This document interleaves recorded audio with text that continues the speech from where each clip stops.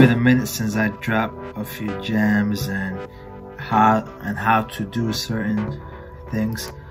Real quick, if you use Distrokid and if you check Spotify, when you go into the credits, it doesn't say who produced it or who was a songwriter on it. So this is how you do it real quick. You go onto Distrokid, go and select more.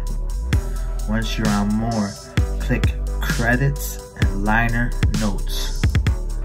Boom, now you go and click the song of the one you want to fix the credits. Then you go to, say, beat maker with Keyzz. It's real simple. It might be something small, but you don't know how much that little small thing means to whoever took part of that song.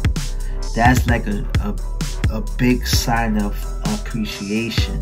And when you do little things like that, it goes a long way. And producers, songwriters, whoever it is wants to work with you because they know you're gonna make sure people know who took part of that record.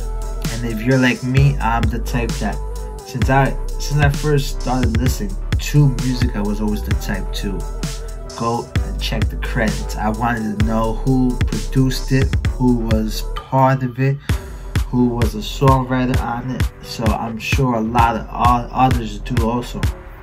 So it's just very important just to make sure you show the world who took part of that record.